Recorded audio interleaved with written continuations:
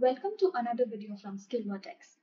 Assuming that you have registered for a program with us, here is a detailed demo on how to access the dashboard or the LMS portal. Let us start by going to the website www.skillvertex.com. On the website, look at the blue button on the top right corner. Click on the sign in/sign up button. You can sign up as a new user or sign in as an existing user. Let us sign up as a new user. In the email ID field, enter the same email ID that you registered while buying a course from us. In the mobile number field, enter your active mobile number. Make sure to enter a suitable password in the enter password field, and once you have filled in all the details, click on the sign up button. An OTP will be sent to your entered mobile number. Please fill in the OTP for verification purpose. Once you have done that, you can click on the submit button. You are now redirected to the dashboard of the LMS portal, where you can start your learning. Here you can see 3 tabs on the left-hand side of the screen: Courses, My Subscriptions, and Logout. If you registered with us using the registered link, you can access your program from the My Subscriptions tab. If you registered with us using any other payment method, you can access your program from the Courses tab.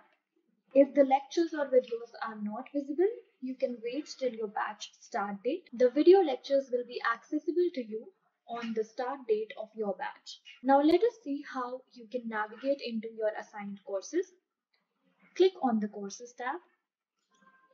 Here, as a user, I have bought App Development Recorded Mode and Web Development Live Mode. I can click on the App Development Recorded course.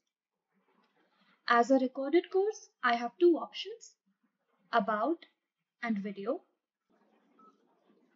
In the About section, I can get the basic details of my course, like total recorded hours, mentor details, assignment details, etc. In the Video section, I have all my recorded videos at one place.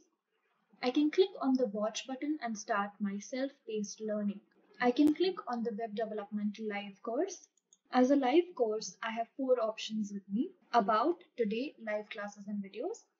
In the About section, again I can see the basic details of my course. In the Today section, the classes to be conducted today will be displayed. In the Live Classes section, I can go and watch my upcoming live class. I can also check the status and details of my future classes. The live class link and real-time updates will also be available in the GCR or Google Classroom. In the Videos section, I can watch the recorded videos of all the live classes again in case I missed it. Finally, you can click on the Logout tab on the left-hand side of the screen to come out of the dashboard. Hope the video helps you. In case you still have any questions or doubts with respect to this, you can reach out to us on the contact information displayed on the screen.